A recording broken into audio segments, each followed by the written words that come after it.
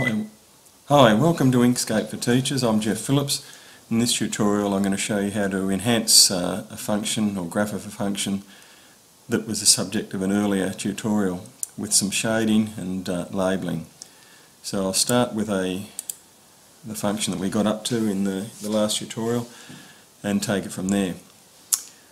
One way to shade a function, there are several, but I think the quickest is to use the paint bucket tool, which is down here. If I click that, you'll notice that there are some settings up here.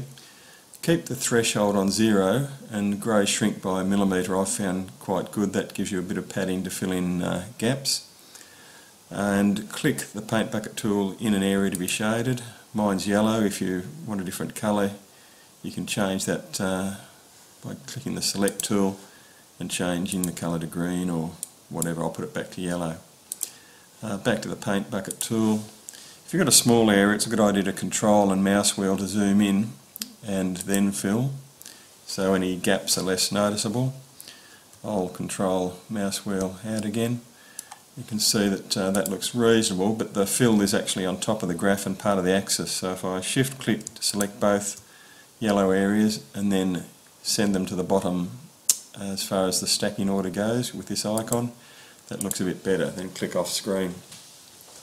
If I want to shade in a little bit over to the right here, I'd need a bound area, so I'll use my Bezier tool and click and hold down Control, drag up and double click, then select. Now that probably doesn't look great because the line is in front of the function, so again I'll click that and send it to the back. That looks okay. Zoom in a bit. Now go back to the paint bucket tool and click, and that fills it in. Select tool and send it to the back. Click, and that's okay. Sometimes you get little white areas, not perfectly filled. It's a little bit of an annoyance in InkScape, but you can control mouse wheel to zoom in, and then I'll zoom in a bit more, and then click the paint bucket tool again and fill that area.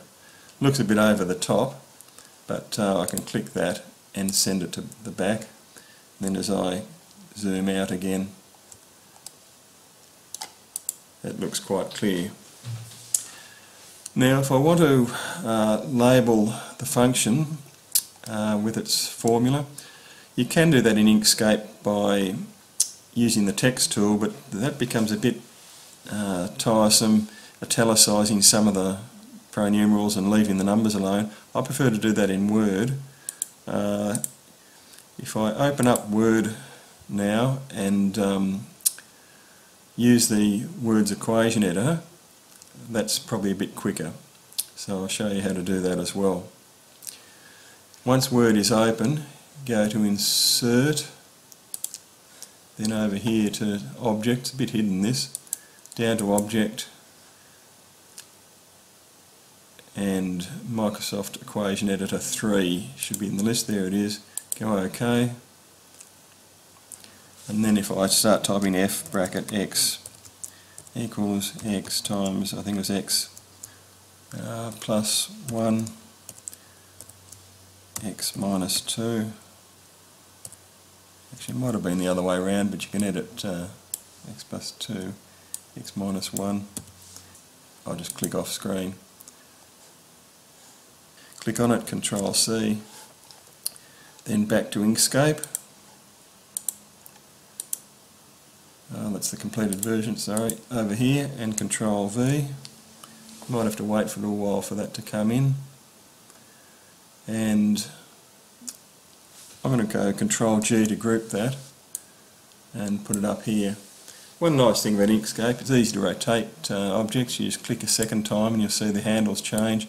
You can rotate to something like that. Click again to rotate. You can put things in position like that. If I go back to the Word document, have another go at Equation Editor. Insert, Object, Object, Microsoft Equation 3. Now we'll do the integral sign.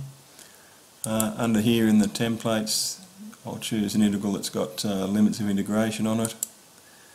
and choose perhaps, a